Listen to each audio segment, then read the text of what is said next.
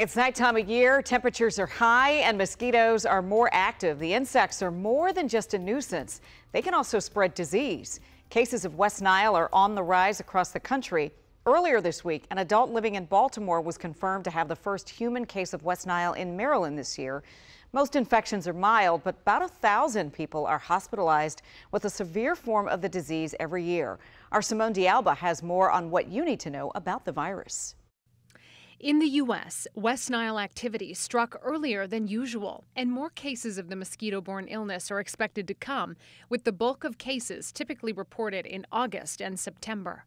So usually the mosquito will bite an infected bird, will acquire the virus, it stays in their belly, and when they bite you, that's when it can be transmitted to humans. Dr. Lisette Cardona with Cleveland Clinic says the disease is rare. So far this year, there have been 289 reported human cases of West Nile virus in 33 U.S. states.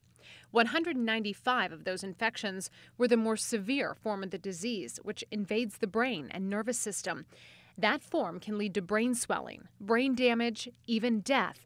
But most cases are mild. Symptoms can include fever, headache, body aches, vomiting, diarrhea, or rash. Since there are no vaccines or medicines for West Nile, the CDC says the best way to prevent the virus is to protect against mosquito bites. Use EPA-registered insect repellents. Wear loose-fitting, long-sleeve shirts and pants.